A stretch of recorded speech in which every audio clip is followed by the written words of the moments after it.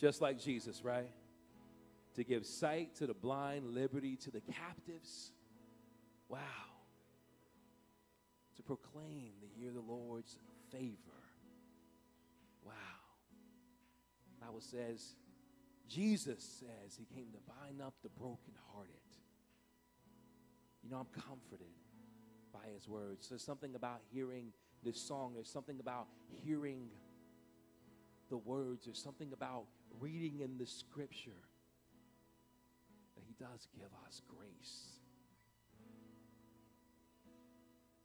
And what we have to understand, and what many of us sometimes forget, is that grace is empowerment. It's God's empowerment for you, for your life. He gives you grace. He gives you favor. He gives you empowerment for what he's called you to do. He empowers you. He doesn't leave you. He doesn't forsake you. Doesn't leave you alone. Doesn't leave you broken down and defeated. There's grace. 2017, praise God, some of you had some amazing grace that you didn't know about. Isn't that right, Joe? My man Joe over there in the corner will tell you about grace. We're going to have him share his testimony soon. We just helped him move into his new home. Man, praise the Lord. Praise God. Teresa, you know about grace. Be one thing if we didn't know. It'd be one thing if we were just walking around defeated, beaten up.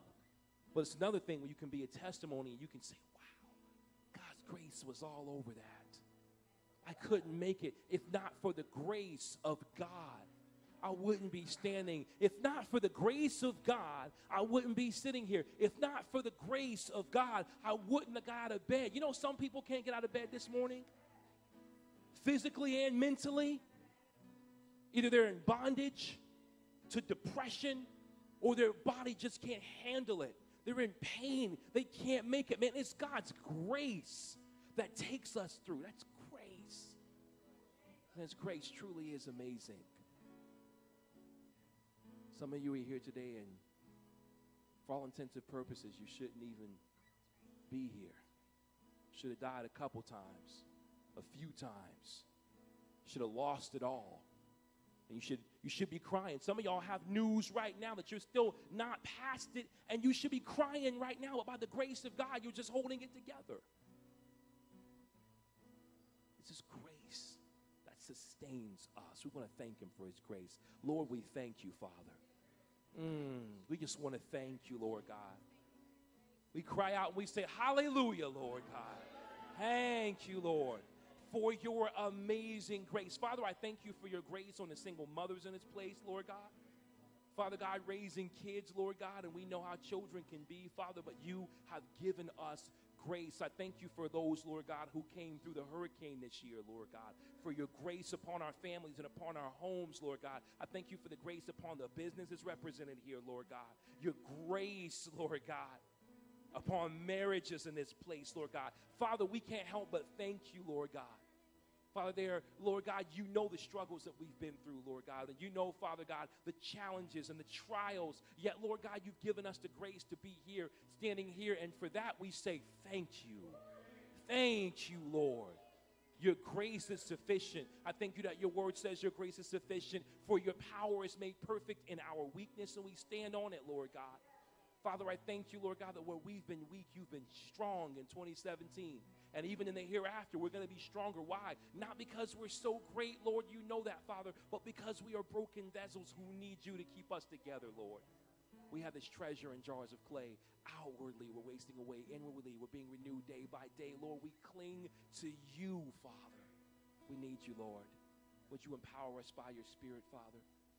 God, would you speak your word, Lord God, clearly, Father God. Communicate your heart to your people, Lord God.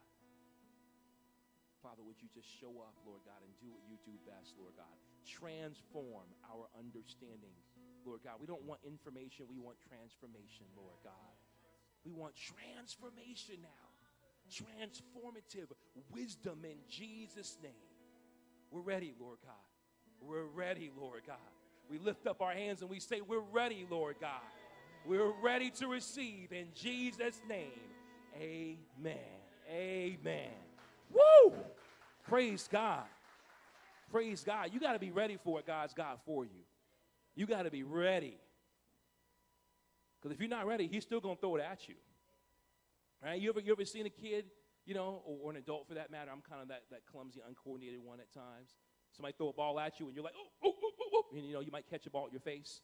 You know, some of us are not ready for what comes, but it's still coming. It's still going to be there. So I got a message for you entitled, Turn Up the Heat. Turn up the heat. I'm not just talking about because it's cold outside, or turn up the heat in our homes. I'm not talking about that. I'm talking about the spiritual atmosphere. I'm talking about going into 2018. You know, the Lord gave me this word a couple months ago, turn up the heat. He gave me the scriptures, and he revealed to me what it means for us going forward as the body of Christ, the people of God, to step it up, to take it to another level, to stand out in such a way that our community is going to see it, that our family is going to see it, that we're going to look in the mirror and see it. That we're going to say, oh my goodness, there's transformation. There's change. The Bible says that we are called to be new creatures, right? Every man in Christ is a new creature, right? The old has passed away. Behold, the new has come, right? So we can't be the same people we were before. There's some things that you've literally got to leave behind. And I love how we can look at the calendar, flip the page, and the boundary line is right there. You can say January 2018. There's a boundary line right here. Nothing is going to cross into this. That was horrible from last year. That was detrimental from last year. That tried to take me out last year. That broke my heart last year. That broke me down last year. Nothing is going to cross over into the territory where God has called you to flourish. Amen? Amen. Praise the Lord. I'm going to be sharing with you out of Daniel chapter 3 this morning. Daniel chapter 3. So if you want to turn there, you can get prepared for that. Daniel chapter 3. I want to give you some background before I do, though, because the Bible talks about a man, a wicked king named Nebuchadnezzar. King Nebuchadnezzar of Babylon was one of the most vicious kings to ever exist, one of the most conquering, successful kings to ever exist. He was a conqueror of nations, a conqueror of peoples. Nebuchadnezzar got really good at conquering. And one of the territories, one of the peoples that he conquered were the Israelites who lived in Jerusalem in the land of Judah.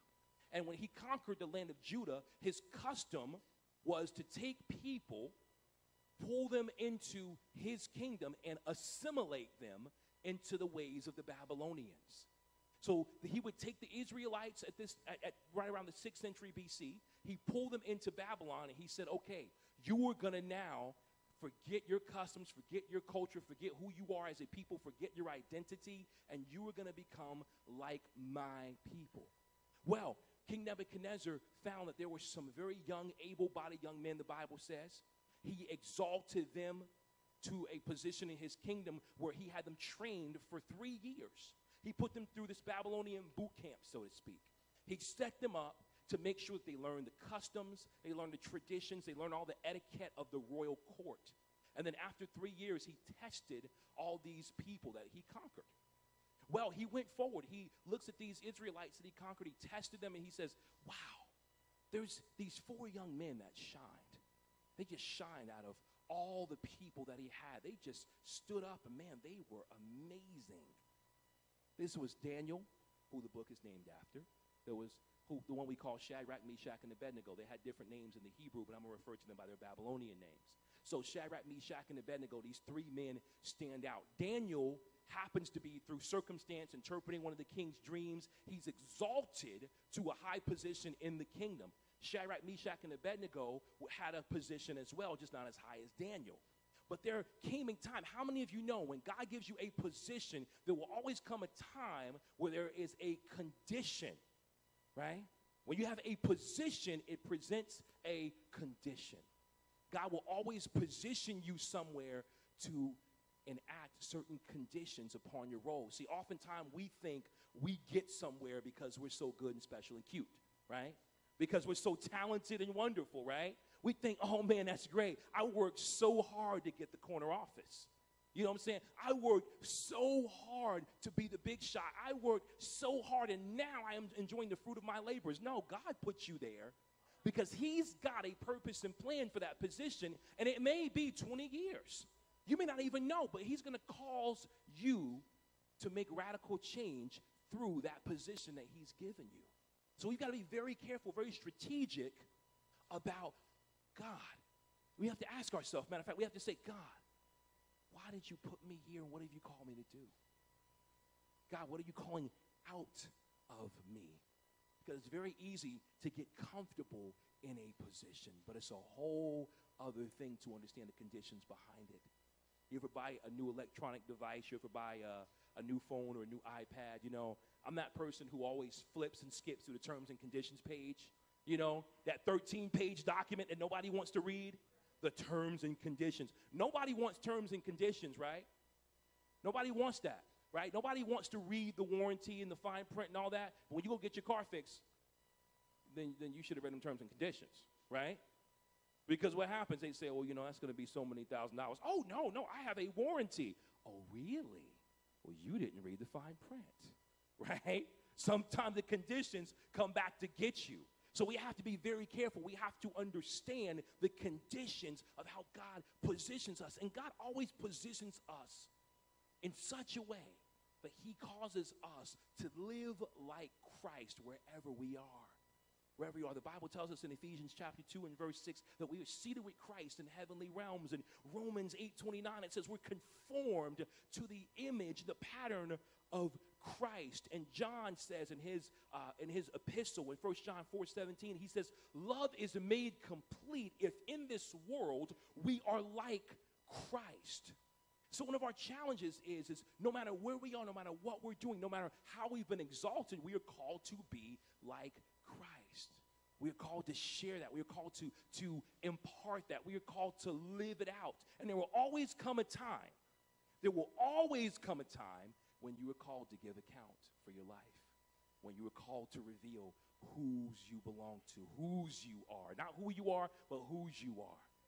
And the time came for Shadrach and Meshach and Abednego to reveal their allegiance, to reveal their hearts, to reveal their desire to follow God no matter what.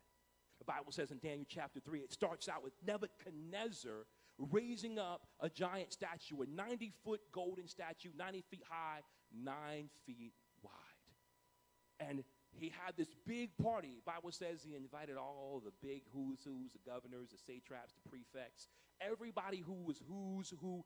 Huge party, a sea of people for miles around, because Nebuchadnezzar is like, look, you guys have got to see my statue, but also you have to worship it. Everybody in the kingdom of Babylon is going to worship this statue that I have erected. And how many of you know a party is not good without a DJ, right? No party is a real party unless you got a DJ. So Nebuchadnezzar hired a DJ. He hired an MC, and dude gets on the mic, and in Daniel chapter 3 and verse 4, he's on the mic, and he's telling everybody, listen up, right? It says that he proclaimed nations and peoples of every language. This is what you are commanded to do. As soon as you hear the sound of the horn, flute, zither, lyre, harp, pipe, and all kinds of music, you must fall down and worship the image of gold that Nebuchadnezzar has set up. Verse 6, whoever does not fall down and worship will immediately, not later, immediately be thrown into a blazing furnace. Wow. Therefore, as soon as they heard, everybody heard the sound of the music. As soon as they heard the sound of the horn, flute, zither, lyre, harp, and all kinds of music, all the nations and peoples of every language fell down and worshiped the image of gold that King Nebuchadnezzar had set up. Everybody bows down. It's crazy, right? And how many of you have ever been in that environment? I don't want y'all to get all religious on me and all sanctimonious on me, right? How many of y'all have been in that environment? The music is pumping, the party's hot, and everybody is going along with the music, right? Y'all getting quiet on me. Let me put this into perspective, because some of y'all are still fronting. We'll put this into perspective, right? What happens when the DJ throws on that electric slide, right? Some of y'all old folks know about that. Right? Some of y'all want to forget y'all was doing the electric slide. Electric, right? Some of y'all don't want to remember, and it might be on tape, so you got to watch your Facebook. You might want to delete it. But some of y'all, you've been doing the cha-cha slide, right? Y'all was cha-cha-ing real smooth with it, weren't you? Right? For some of you new ones, it was the whip and nay-nay, right? There's a few different ones out there, right? I heard somebody was just hitting the quan. I said, hit the quan? What's that? There's all kind of new ones, right? But the funny thing is this. Music is a big motivator for worship, right? It's pretty scary. It's pretty dangerous. I remember the days when I was up in the club, man, the music was hitting, the party was jumping, everybody was on the floor. It just was what it was. Even now, the kids go to skating rink. The music is live. All the kids want to skate around, right? Music is a motivator. It can motivate us in the right direction or in the wrong direction, right? That's why when we have people up here singing and praising the Lord, we call them worship leaders because they're leading us in worship through music. And so Nebuchadnezzar said, hey, look, when the music plays, y'all start to worship.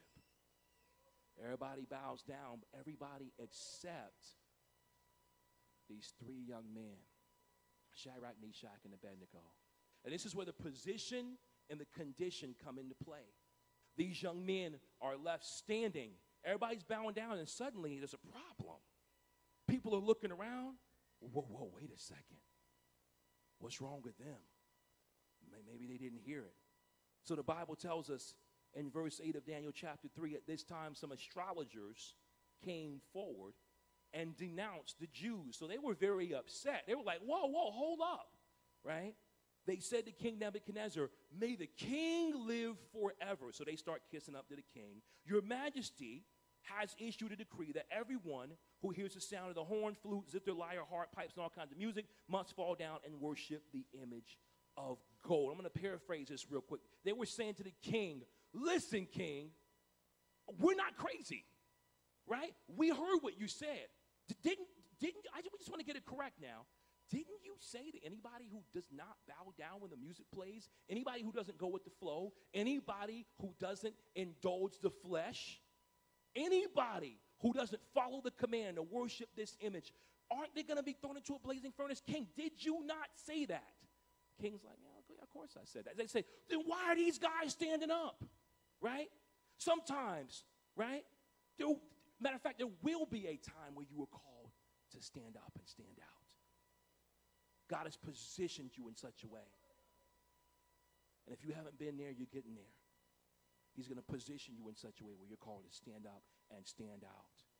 And you can't go with the okie doke. You can't go with the flow. You can't go with what everybody else wants to do. You're going to be that oddball. You're going to be the Christian. You're going to be the one who doesn't do that and ruins all the fun, and you're a fuddy-duddy. But you say, no, I can't do this because this is against God. I cannot dishonor God this way. And this is what these men found themselves doing. Their position was in the kingdom of Babylon, but their heart condition was to serve the Lord, no matter what, to serve him always. They had their hearts fixed on God. And if I can share with you a phrase that the Lord had given me for this year, it's radical obedience. Radical obedience. That means it's going to look pretty crazy. That means that some people might say to you, I don't know about that, man. But you're saying, this is what the Lord has shown me. This is what God's word has revealed to me. This is the truth, and I can't go against it no matter what. A radical obedience, and that's what these young men had. You see, praise God, you have to understand there's a great reward. There's a great reward for faithfulness, but there's also a great cost. There's always a great cost. As we are faithful to God, it's a great cost. We sang, we'll never know how much it costs, right? To see the sin upon the cross. We sang that, right? Because it was so great a cost that Christ paid for being obedient, for being faithful to the Father. You see, there's always going to come a cost. The question is, are we ready? Are we ready? Are we ready to step out and stick out, stand out, and be obedient and pay the cost that comes with it? The Bible says in Daniel 3:13, furious with rage, Nebuchadnezzar summoned Shadrach, Meshach, and Abednego. So these men were brought before the king, and Nebuchadnezzar said to them, is it true, Shadrach, Meshach, and Abednego? He says, I want to hear it from your own mouth. Is it true that you do not serve my gods or worship the image of gold that I have set up? In other words, is it true that you don't want to conform to my pattern, right? Because the Bible says, look, we know we are conformed to be in the image of Christ. Right? These young men, before they were born, were predestined to look like Jesus. Even before Jesus was on the scene, even before the baby in the manger was born, these young men were called to look like him, to reveal his heart and his character and his nature. And so he says, look, you don't serve my gods, right? Nebuchadnezzar is highly offended at this point.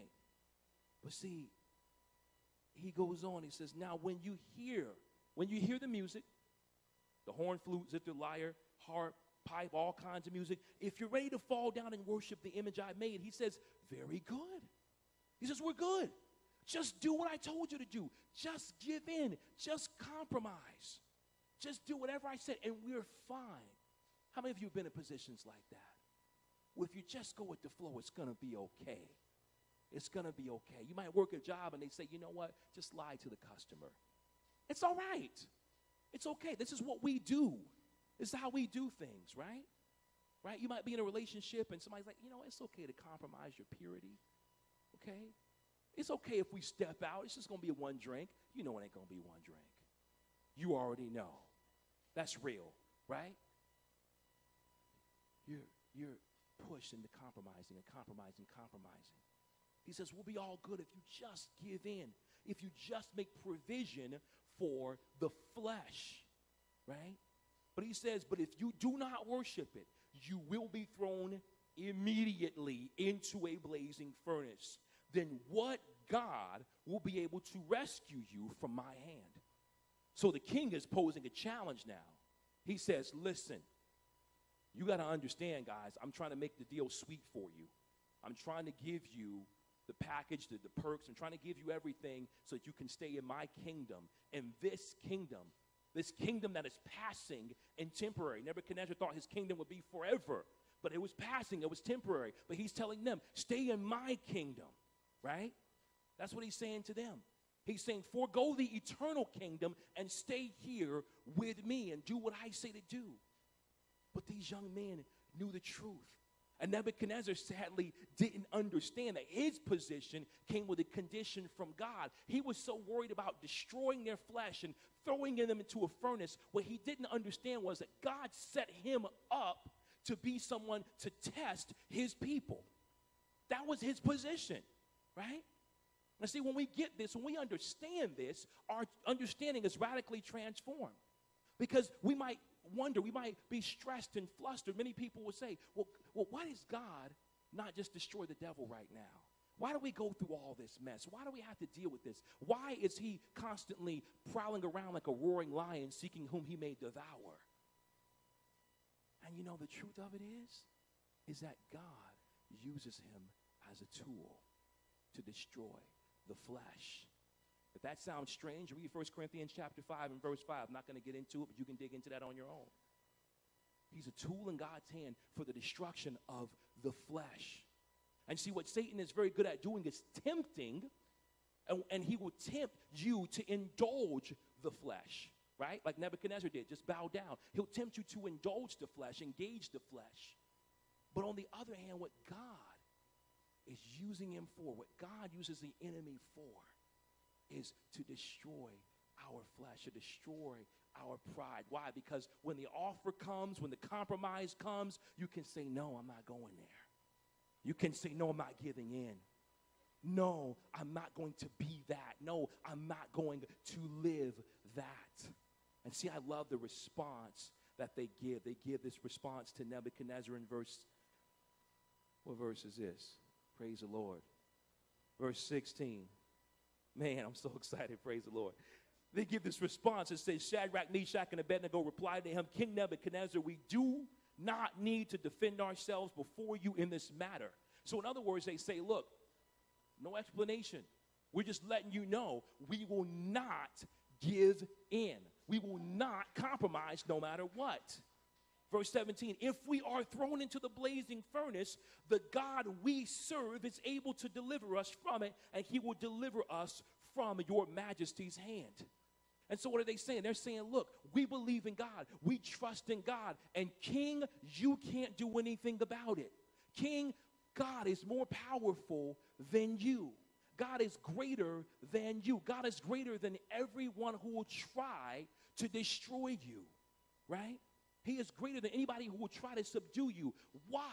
Because the Bible says that we are called to put the flesh to death. We are dead to sin and alive to God in Christ Jesus. And so what does that mean? That means that you and I have already put to death the misdeeds of the body and the flesh, and now we've surrendered to God anyway. So when they go and say, oh, we're going to destroy you, we're going to take you out, they're like, dude, you don't understand. You can't kill what's already dead. What are you going to do? You're going to kill my flesh. You're going to harm the body. I've already subdued the flesh. I'm already with him. I'm already standing in the truth, and I am already dwelling in an eternal kingdom. What are you going to do, Nebuchadnezzar? What are you going to do, right? Verse 18, but even if he does not, even if God does not deliver us, we want you to know, your majesty, that we will not serve your gods or worship the image of gold you have set up. You see, these guys had their hearts and their minds fixed on a radical obedience, and nothing was going to keep them from worshiping God. And see, that's exactly where we're called to be coming forward in 2018. Radical obedience, which gives way to a radical leadership. And I don't just mean the leadership of a church, people standing on the stage, people speaking and preaching and teaching and singing. I mean the body of Christ. When you have a radical obedience, you are walking in radical leadership. Wherever you go, people are looking to you for the answers. People are looking to you. Why? Because you don't make provisions for the flesh. You're not walking around stressed like everybody else. You're not depressed like everybody else. You're not frustrated like everybody else. And nobody can get you off of the track that God has you set for. You see, these men were calm speaking to the king. They were fine. They said, your majesty. They were okay. Why? Because he could not make them get out of the will of God and engage their flesh. See, many of us, the problem is, I hear many believers saying things like, they made me so mad. They made me so upset. Gosh, I'm so frustrated. I can't even sleep. This is so horrible. They made me this way. They made me sad. I'm so sad. And nobody can make you do anything. And we've got to apply the truth to it. Nobody can make you any kind of way. If anything, the problem is yours. That's a hard pill to swallow, but it's true. If anything, the problem is yours. The problem is the flesh, right? If somebody pokes at your flesh and you react out of the flesh, you in the flesh. Get out the flesh. Kill the flesh, right? Subdue the flesh. Destroy the flesh, man, and get right with God. And then what happens? I don't care what threat comes your way. I don't care who says they don't like you. I don't care if you get the breakup text. I don't care if you don't get invited to parties or whatever the case may be, right? You're good. Why? Because you're saying, look, I'm not reacting in the flesh. I'm in the Spirit of God.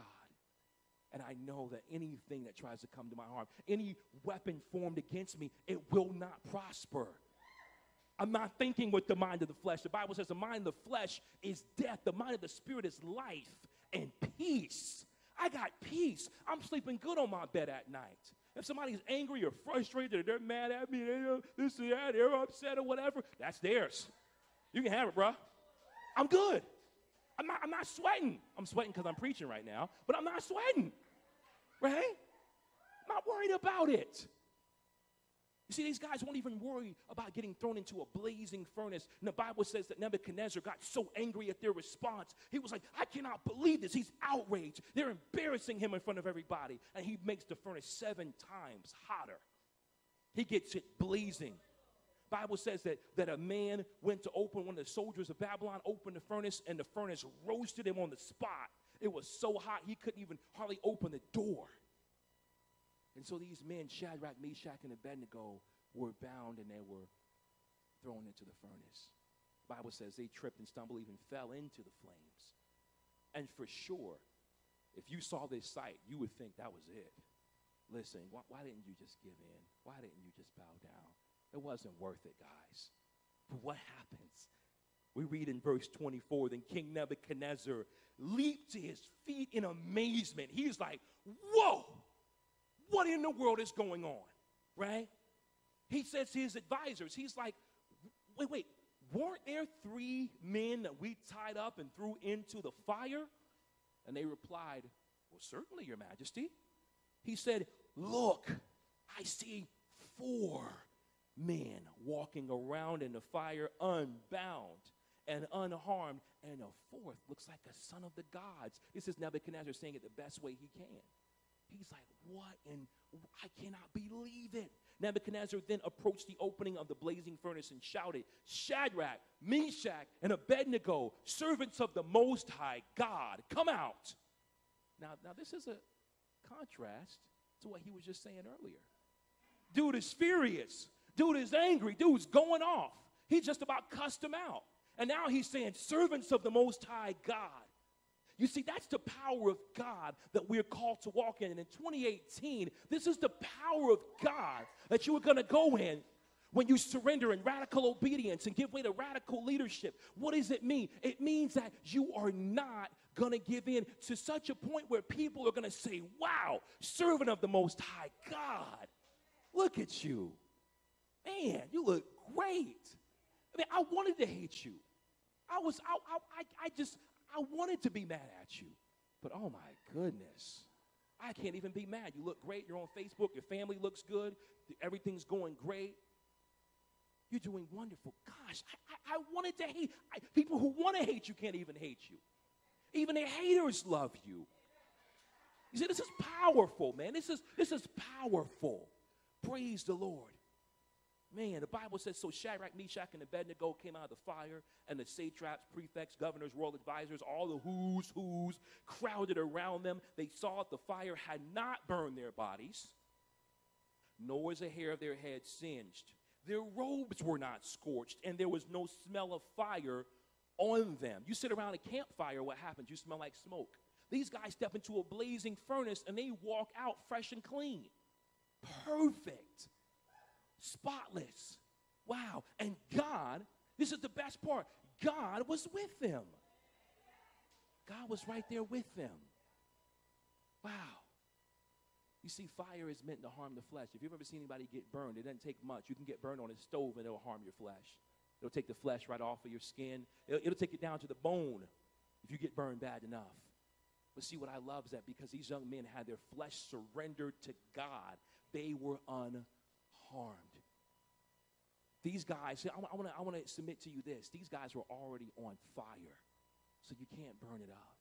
You can't burn them up, right? They were already on fire. You see, when you're already on fire for God, right, you can't burn up, right? You can't be harmed. Why? Because you have a radical focus. I want you to get this. You were so focused. You were so focused on Him. You were seeking Him. You were seeking after His heart, and nothing else around you matters.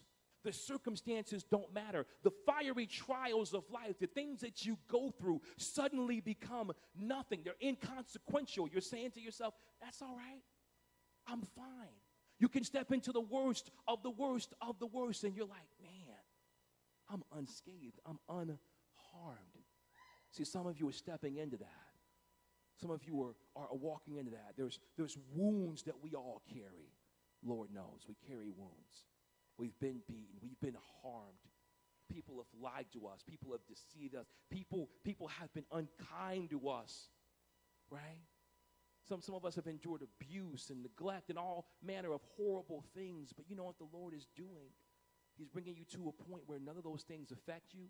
And going forward, nothing that comes against you, it's not going to affect you the way it used to. You're not going to break down the way you used to.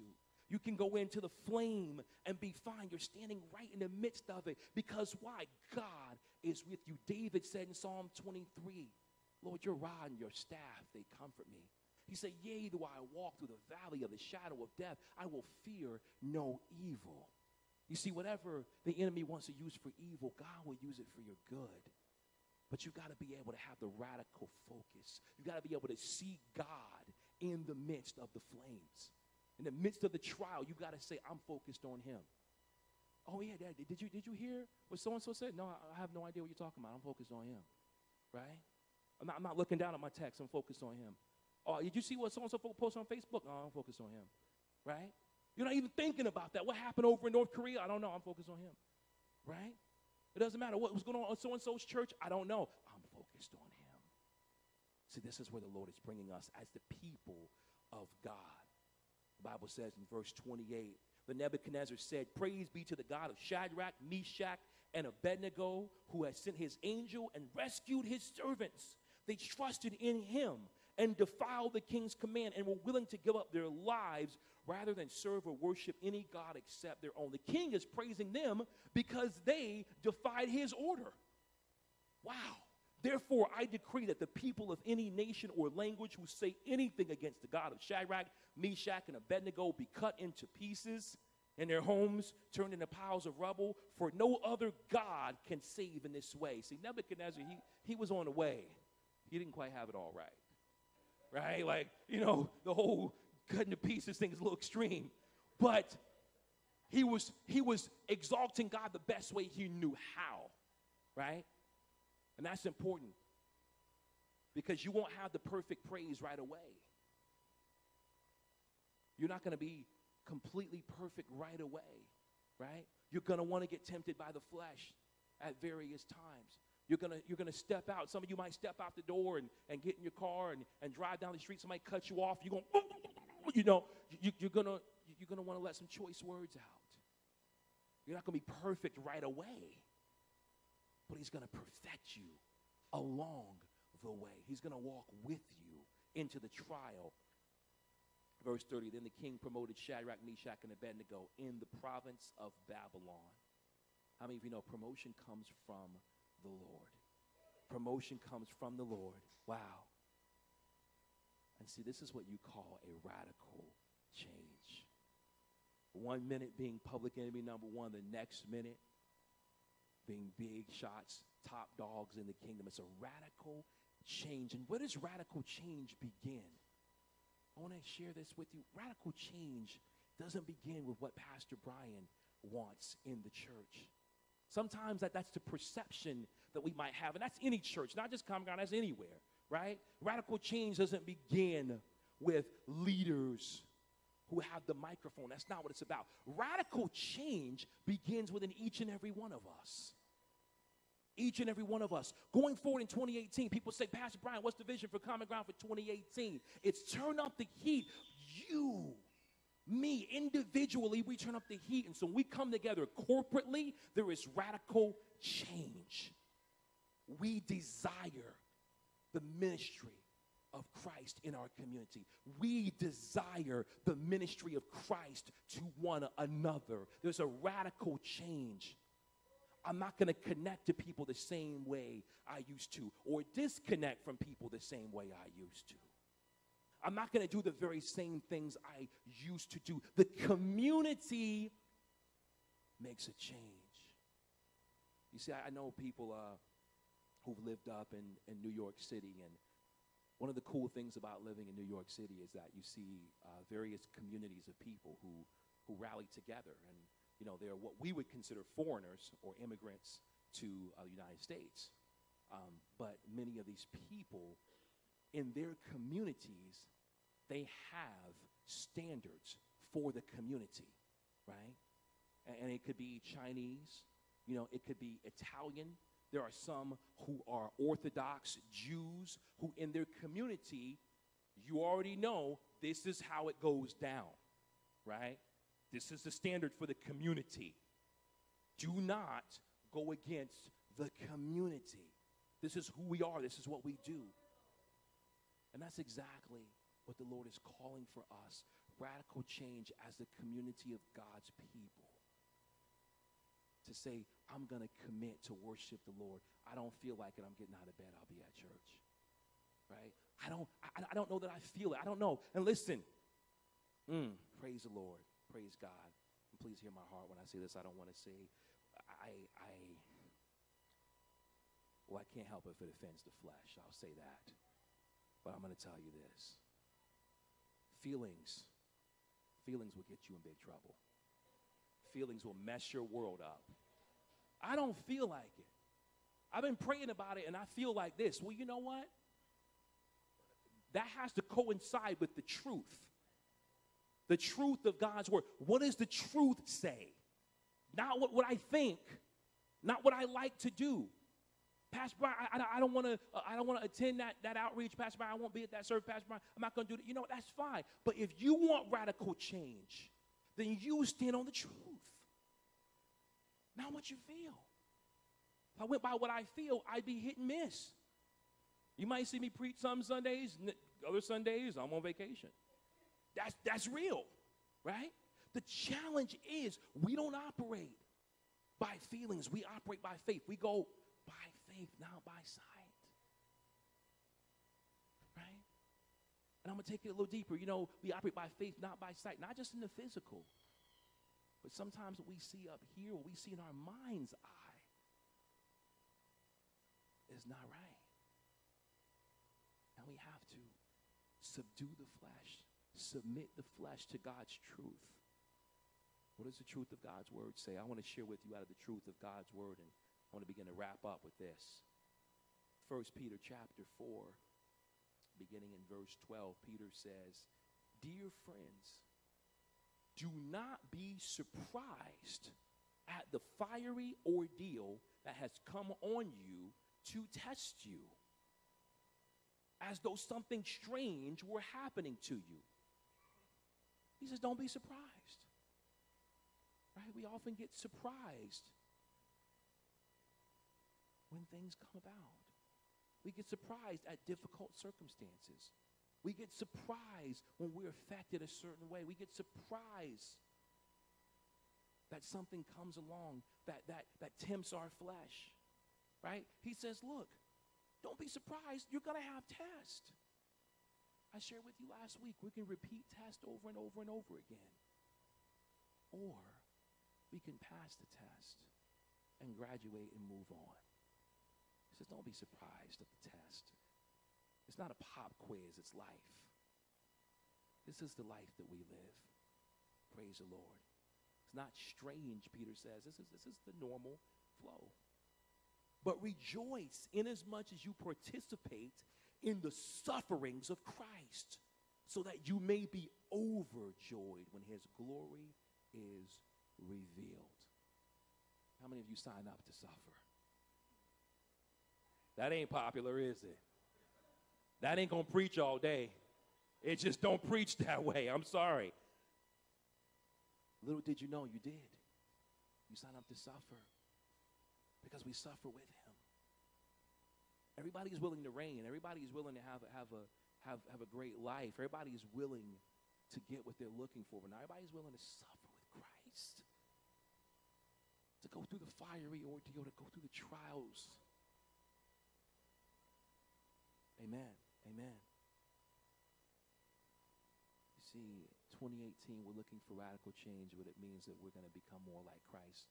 The radical change within is going to be looking more like him, believing more like him, trusting in God like him. Peter says, if you are insulted because of the name of Christ, basically if you don't want to suffer like him, if you don't find the life appealing to you, he says, if you are insulted because of the name of Christ, you are blessed, for the Spirit of the glory and of God rest on you. He says, if you are insulted, others insult you for the name of Christ. If you suffer, it should be as a murderer or thief or any other kind of criminal, or even as a meddler. He says, however, if you suffer as a Christian, do not be ashamed, but praise God that you bear that name. For it is time for judgment to begin with God's household. And if it begins with us, what will the outcome be for those who do not obey the gospel of God? He says, and if it is hard for the righteous to be saved, what will become of the ungodly and the sinner? So then those who suffer according to God's will should commit themselves to their faithful Creator and continue to do good. What does Peter say? He says, listen, the people of God have got to be the ones who do the work of God, who honor God, who live out the Creator's will, who conform to the pattern and image of Christ. We have to be those people. Because he says that's where judgment begins. Jesus says, look, you can't look at your brother's eye and see the plank, right? Well, excuse me, you can't look at your brother's eye and see the speck and you got a plank in your eye, right? That's how he puts it. He says first you got to look at yourself. Before we radically transform the world, we've got to radically transform this. And if we look like the world and we do what the world does and we go with the flow and we bow down the way the world does, then we can't change anything. So our challenge today and every day this year is going to be, Lord, whatever comes, God, turn up the heat. Allow the trials to perfect me. Allow your grace to be sufficient for me. And God, if I'm weak, if I'm broken, God, I know you will give me the grace to go through.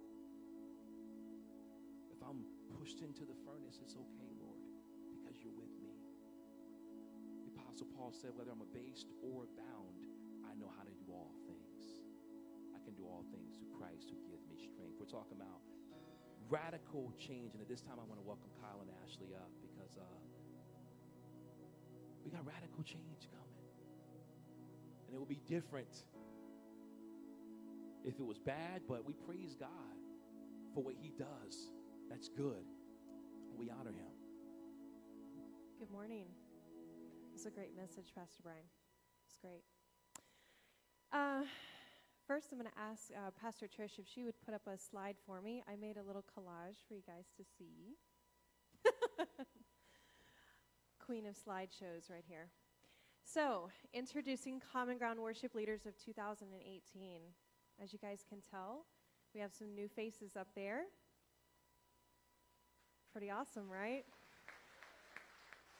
And if we do have anybody in this picture that is here this morning, I know Miss Linda is in the back with the children, but Dave and Trish, would you guys stand and just kind of give a little wave? And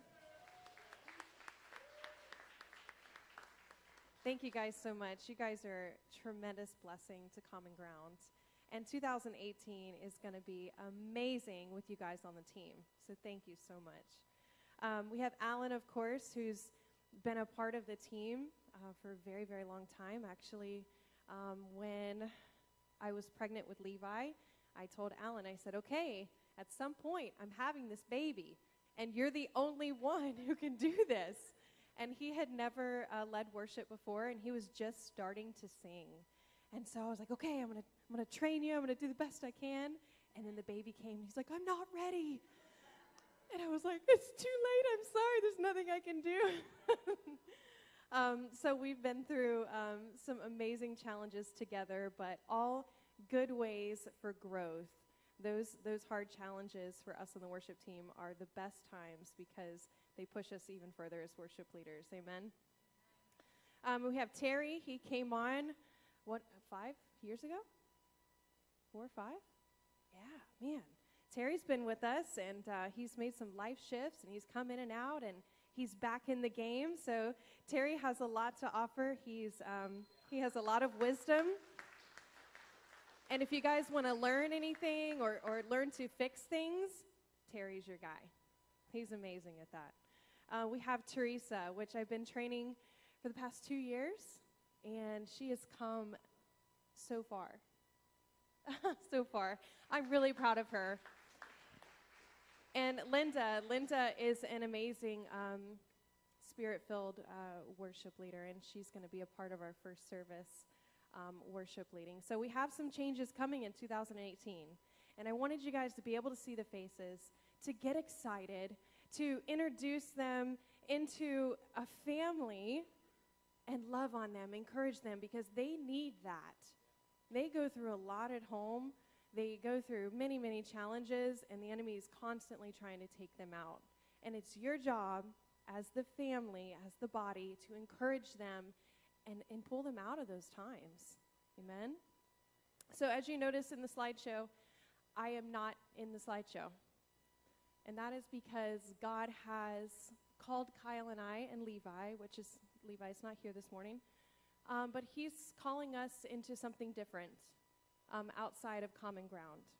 But I feel very confident that I'm leaving you guys with a great team. Great team. And it's never been about a face. It's been my face for the past 10 years leading. You know, I've been attending here for 21 years. But I want you guys to understand, it's not about the faces that you have, but it's about the anointing. It's about the Spirit of God in this place. And I'm trusting these guys to do that for you. And I hope that you guys put your faith in them and put your trust in them as your leaders. And I'm really going to miss you.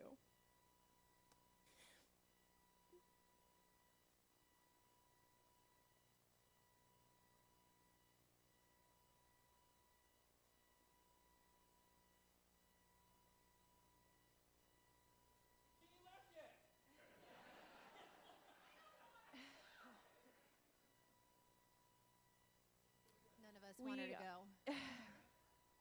We're going to finish out the month. And January 28th is going to be our last Sunday here. So we have time. We have time to get used to the idea of something new. And if you guys have questions, you know, feel free to ask them.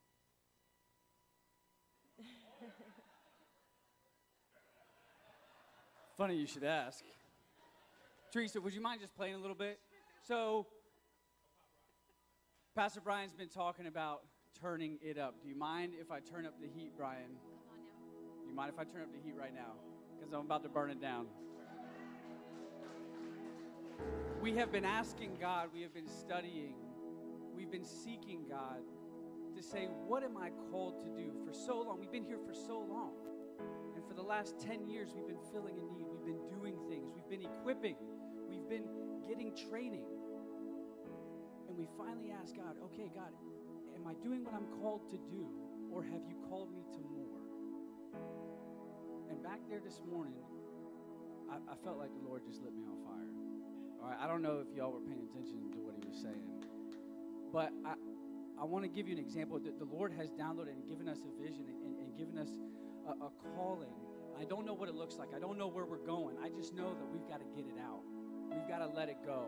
And if you guys will bear with me this morning, I feel like the Lord really has something that he wants to share for a couple of y'all. Joe Stinnett, do you trust me?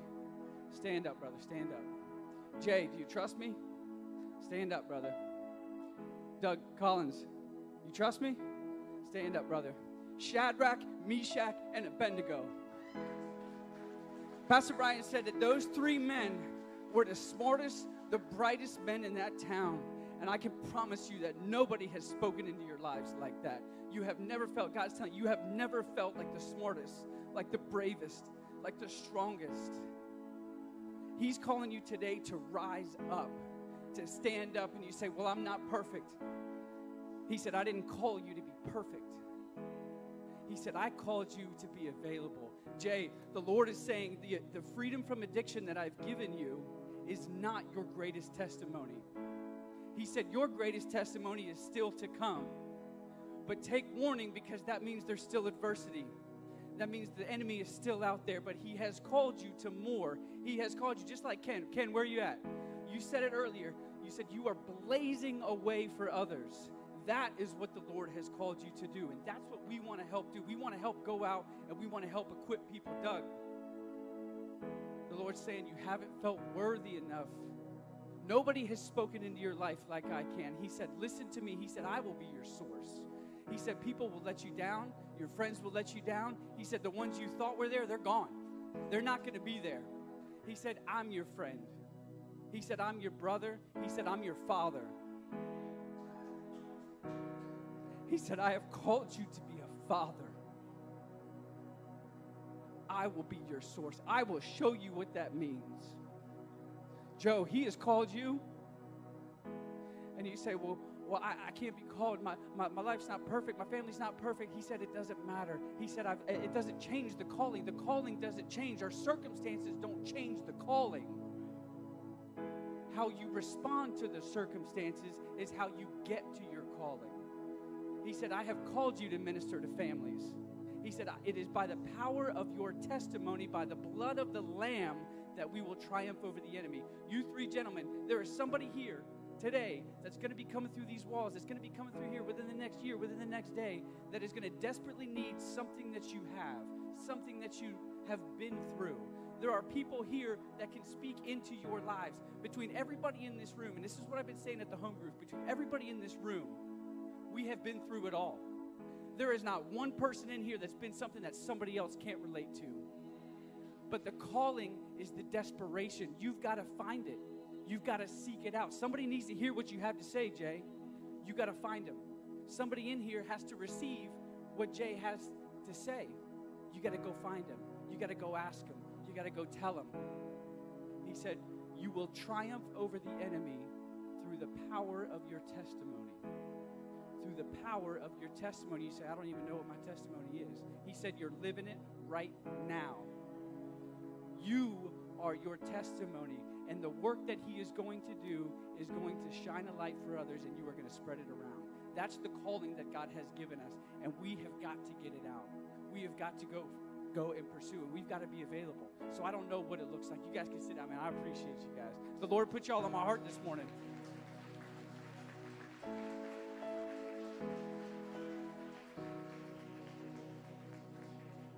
But we have been equipping you guys for the last 10 years. We've been speaking into you. We've been pouring into you. You guys have been helping us along the way. All of our major life events have happened through this church. You guys watched us get married. You watched the new life of our son being born, brought into this world. You guys have been there through us with the deaths in our family. It's all been here. It's all been here. You guys have been through it all. And we appreciate that. And we needed that. But now it's time. The DNA, what we've been doing here, it needs to go out. It needs to be experienced because we've got all the answers. This is like a storehouse. I'm telling you, man, I see it in the spirit. I see you guys coming in with like bazookas and you don't even know it. You don't even know it. The storehouse is here. The power is here. So it's time to start asking the questions. I want to start using that. I want to start making a difference. I want to start moving forward. I'm tired of looking over my shoulder. I'm tired of waking up not knowing what I'm supposed to do. Ask God and he will reveal it. But you have to want it. You have to want it. The desperation has to be there. You got to turn up the heat. You got to turn up the heat. So we love y'all, and we're excited. We're excited. So we're going to be here for you guys for the next month, and be praying for us as we pray for y'all. It's a good word, man. Good word. Can y'all stay up here? Can y'all stay here? Can y'all stay right here? Yeah. Good word. Good word. Praise the Lord. Praise God.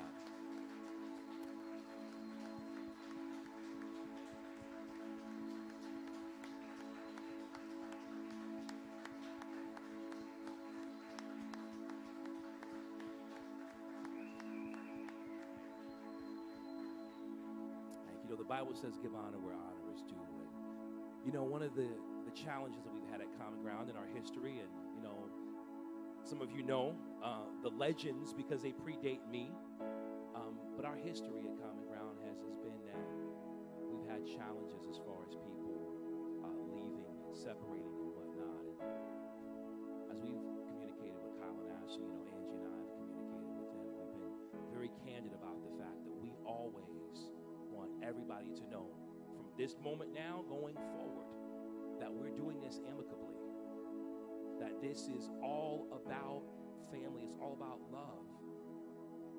You know, this is not something to where we have to worry about who did what and how so-and-so doing this and whatnot and who split off and did that. No. We want to show our community, we want to show the body of Christ that you can do it right.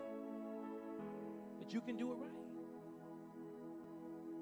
That we can love one another and we can say, God bless you and God bless your family.